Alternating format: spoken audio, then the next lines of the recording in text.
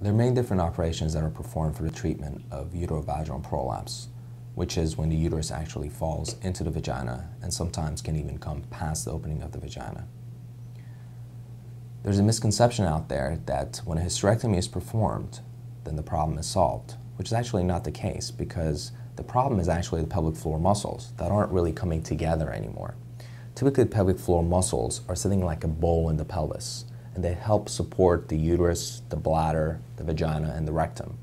But after a vaginal delivery, these muscles are damaged, therefore they don't come together anymore. If they're not coming together and they're sitting apart like this, the uterus can fall right through them because the ligaments that support them have actually stretched. So if you remove the uterus, what's going to happen? A short time after, top of the vagina can prolapse through, the bladder can come down, or the rectum can come down. So it's very important to support every single vaginal wall, including the front, the back, and the top, so the recurrence rate is much less. The dissection is done between the bladder and the vagina, and a piece of graft is attached here through a very small vaginal incision, shown in white.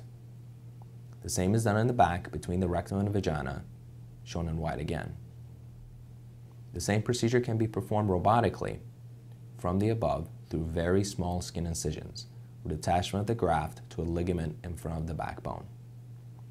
In this case, the body of the uterus is removed and the cervix is left behind, which is called supracervical hysterectomy.